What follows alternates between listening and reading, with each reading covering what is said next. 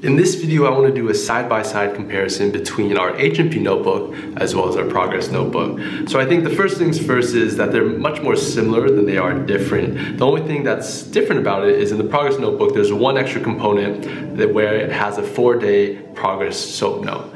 So we'll just kind of look through each of these and we can do a side-by-side comparison so you can get a better sense of what these look like. So we can see that the very first two pages are going to be identical. These are both going to be H&P templates. So this is our H&P notebook on the left and our progress notebook on the right. The first two pages are going to be more or less identical. There's a few variations, but you're going to get a very similar content. But when we flip the page for our H&P notebook, we're going to see that's just the same. It's going to be a whole new template. So it's just a 2-page template. And on our progress notebook, we're going to see that when we flip the page that we're going to get this 4-day soap note. And so what this is right here is it's really designed for inpatient. So our H&P notebook is designed for, I would say more so for either in the outpatient setting or if you're using it primarily for new patient visits. So this works great when you're on family medicine, when you're seeing a bunch of new patients very rapidly and you want to kind of flip through them and see different patients and be able to document them and maybe type up your notes later on. This one's going to be a little bit different where it's really taking one patient and being able to follow them over the course of time. So this was designed more for the inpatient setting when you're seeing the same patient for multiple days.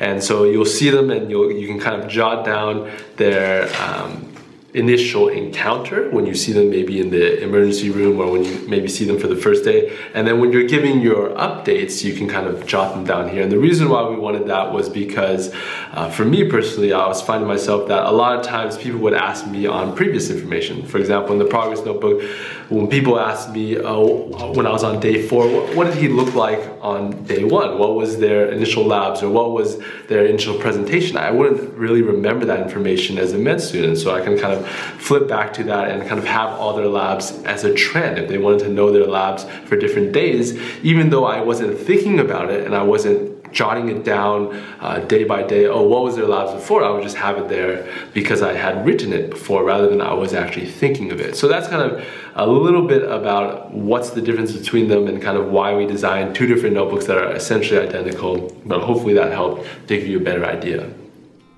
Be sure to check out our website, MedicalBasics.com, for more educational resources like our medical ID cards, and don't forget to subscribe to our channel for more tips and lessons.